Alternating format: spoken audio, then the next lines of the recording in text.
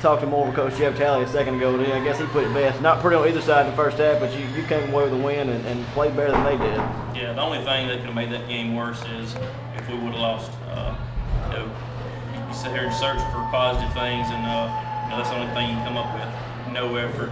Of course, after last night, and I don't think the consolation game there's ever a lot of fire, but it's still a basketball game that we need to have a little more emotion in. You'll go on the road Tuesday night. What will you work on Monday, and what are some things you'll do to lead up to that road game Tuesday night? Well, we'll have to see who we got. We'll feel pretty confident it's either Holly High or East Side.